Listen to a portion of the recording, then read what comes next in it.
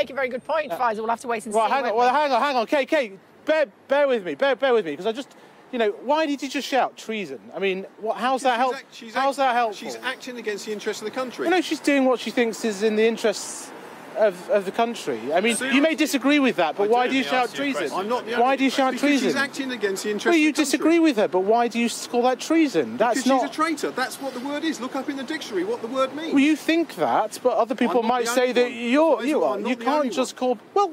So how is being a member of a customs union allowing freedom of movement leaving the European That's different.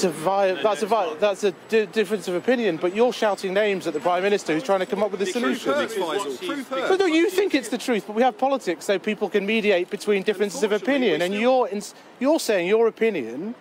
If people don't agree with your opinion, they're traitors. How does that help? We live in a free country. I'm allowed to say that.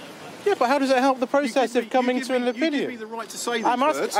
I don't give you the right to do anything. You can do whatever you want to, but you're calling the Prime Minister a traitor. I'm saying... Because she's working against the interests of the country. But Have you noticed how comfortable she is when she's with her friends in Brussels? How more comfortable she is when she's in Europe compared to her friends in Brussels? How more comfortable she is when she's in Europe compared to the place over the road? Well, I don't notice that at all.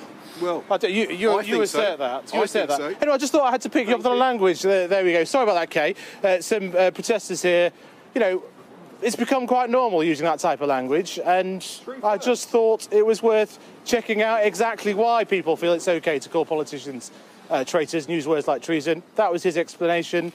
There'll be a bit more of that as we go on. I'll pass back to you in Downing Street. Faisal's had his 3 shredded wheat today, hasn't he? It's still to come on the programme.